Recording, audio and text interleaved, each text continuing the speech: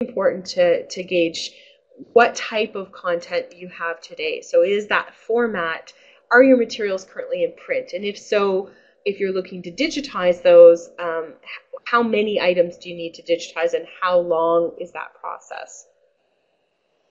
These are factors when you're looking at the timeline for your project. Certainly, if you have resources that are in electronic format or mixed media today, or if you have audio and video resources, getting those online may be faster than getting print materials online. If you're looking at document types, the format and the size of those documents are also things to consider, especially if you're talking about other formats of files. If you've got very large or very long video files, that may be something to consider in your structure for your eLibrary. And with content, it's also important to look at the types of documents and the way that users are going to interact with those.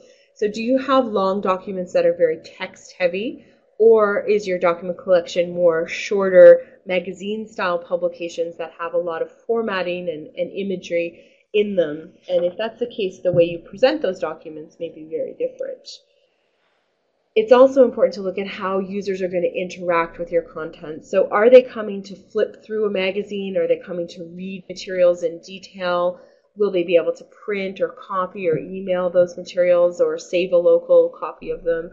And how that users are going to interact with them determine some of the policies for your eLibrary. You'll also want to consider your content strategy, and we'll get into this a little bit later in some of the slides to come.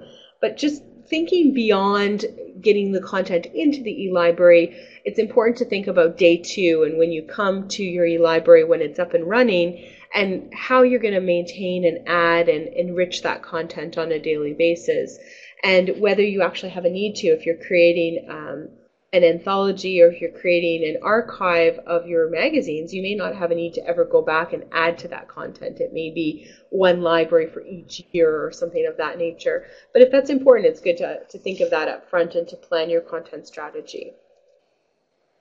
And when we get into the third pillar, it's looking at how users are going to access your library. So are they going to be coming from a work computer, from home, from multiple locations? These are all factors to consider. And also for connections, are they coming across a local area or wide area network? And is your eLibrary, if you're talking in the case of an internal eLibrary, which many of you are working on, is it only available through the network or through a virtual private network or a VPN connection? Because if that's the case, then there are some considerations with tie-in to your user management functionality that you'll need to consider as well. If it's broadly available over the internet, you'll look at things like, is there a login required? We're going to look at that a little more detail. And you can package your eLibraries on a DVD or CD or a USB drive if there's a requirement to be very portable with those and have the ability to access those offline as well. These are all factors. And if we were talking about login, and login is actually, it's a funny thing, because quite often when we're talking with individuals, they'll say, oh, we just need a login. Just put a username and password on the front of that application. And it can really be quite complex, especially if you have a requirement to tie into a user management tool or to tie into current processes within your organization. So it's something that you really do need to consider up front and to make part of your core plan. The other element you'll want to look at is if you need multi-layer authentication. So if you're in an industry that is highly regulated, then it is important to also consider whether you need to use biometrics or access cards or anything of that nature in order to make that login process a little more secure. The other factor with access is to think about the actual hardware that users are going to be accessing your eLibrary with. So do you need to support Windows or Mac or Linux? Is there a need for mobile device support? And this is becoming increasingly more popular as well, as phones start to take on more of the attributes of PDAs. Cell phones are a viable platform for accessing a lot of resources. So this is something you'll want to consider.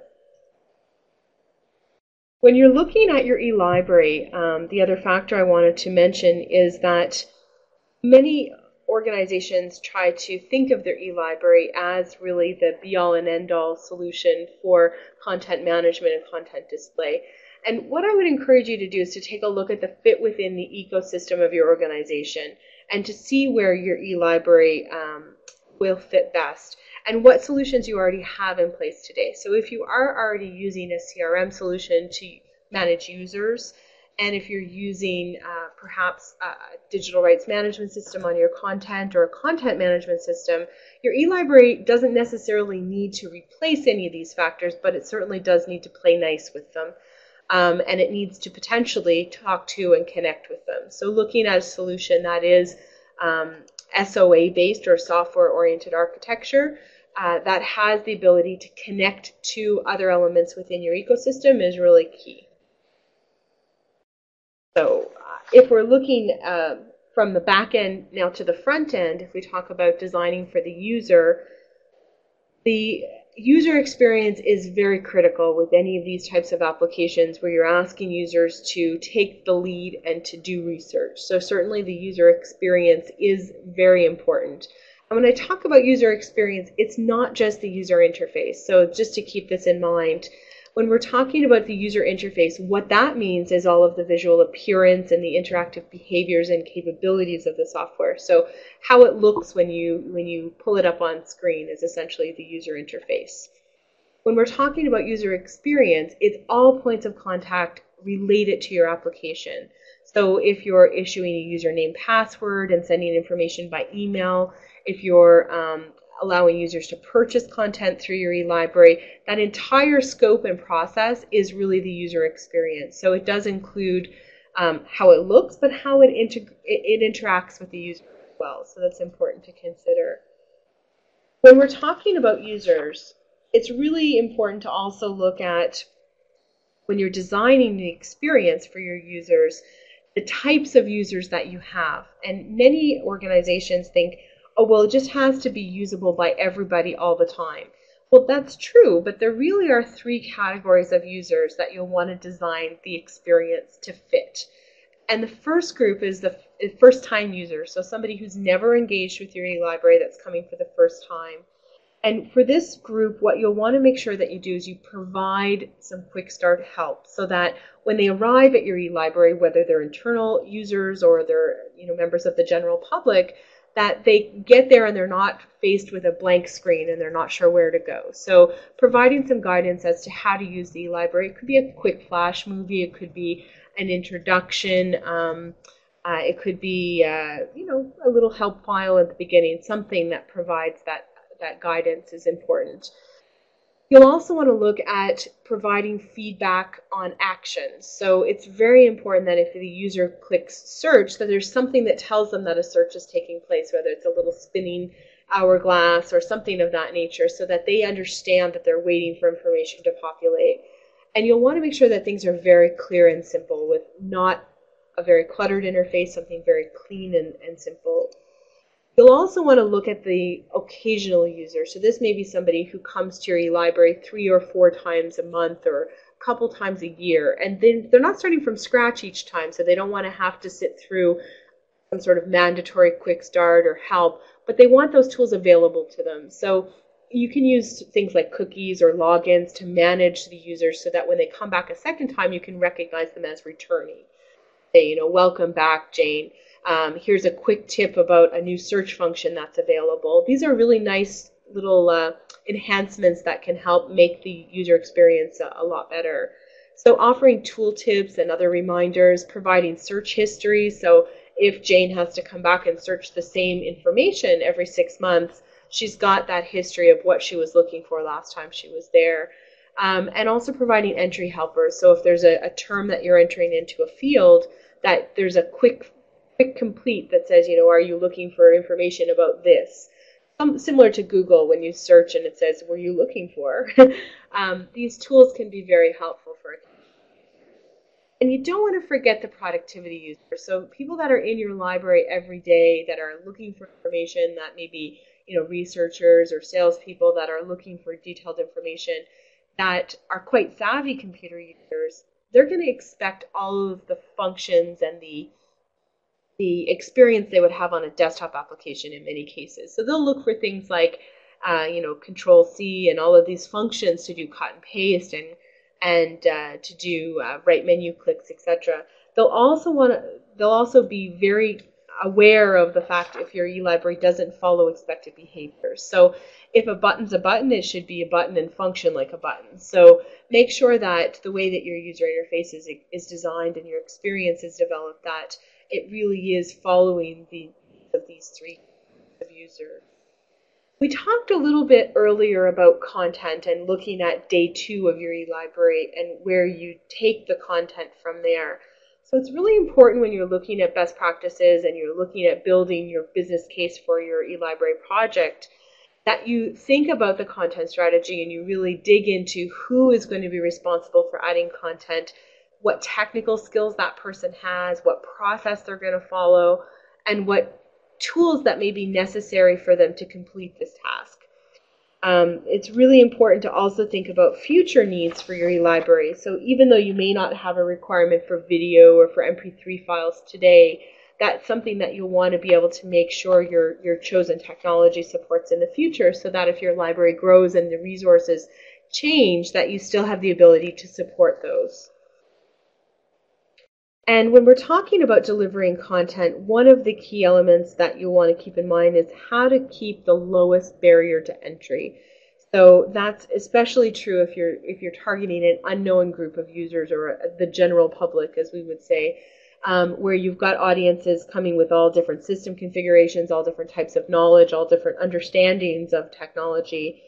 You'll want to make sure you keep that threshold low. And when I say that, what I really am stressing here is that you minimize the use of third-party tools and technology, so that you don't force users outside of your eLibrary to look at documents or to view files or to play video, so that you can integrate as much as possible that experience so that it's a controlled environment and the content is seamlessly supported. You'll also want to make sure that you keep the cognitive barriers very low for the application as well, and that it's very simple, it's very lean, quick to load, and it's very responsive, and it's cross-platform as well, so that there isn't going to be any issue if somebody on a Linux system comes up through a standard browser and lands at your eLibrary and winds up with oh, I'm sorry, we don't support you. So it's important to test on many different platforms and to ensure that you're aware of the limitations from a technology perspective, if you do have any, and you communicate such. But ideally, you should be able to come up with a solution that does have a very low barrier to entry. When we're talking about delivering content, it's also important not to rethink the entire content strategy for your organization just because you're adding an eLibrary. So it's very possible, and it's very recommended, to look at your processes that are in place today and to provide integration for the common use cases on content creation or acquisition. So it's important to look at things like your CRM, your DRM, your website and your intranet and your network, as well as your content management tools and document creation tools, to ensure that you've got the flow and that you're not breaking the processes that are in place, because it can be a very, very steep learning curve if you're asking your front-end users to change the way they find information and your back-end users to change the way they produce and deliver that information. It can create quite a challenge within your organization. The other factor that is really key is to respect those rights and roles and hierarchies that we mentioned earlier. So if somebody has the rights in the paper world to retain documents, they should have that right in the electronic world as well. And you'll also want to look at copyright. Now, I could do a whole session just on copyright, to be honest, because there are so many factors to consider. And I would say that as industry professionals in this space, you know quite a bit about this topic already.